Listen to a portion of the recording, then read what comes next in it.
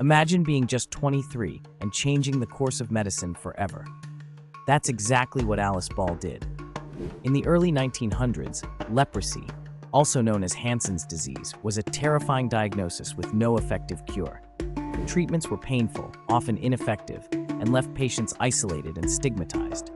Alice Ball, a brilliant African-American chemist, developed the first effective injectable treatment using chalmugra oil, a substance previously too sticky and unpredictable to use medicinally. Through her groundbreaking research, she discovered a way to chemically modify the oil, making it water-soluble and easily absorbed by the body. Her method, known as the Ball method, transformed countless lives, offering hope and a chance for recovery where there had been none before. Tragically, Alice Ball died at just 24, before she could witness the full impact of her discovery. For decades, her pioneering work went unrecognized, but today, her legacy stands as a powerful testament to the impact of innovation, perseverance, and brilliance in the face of adversity.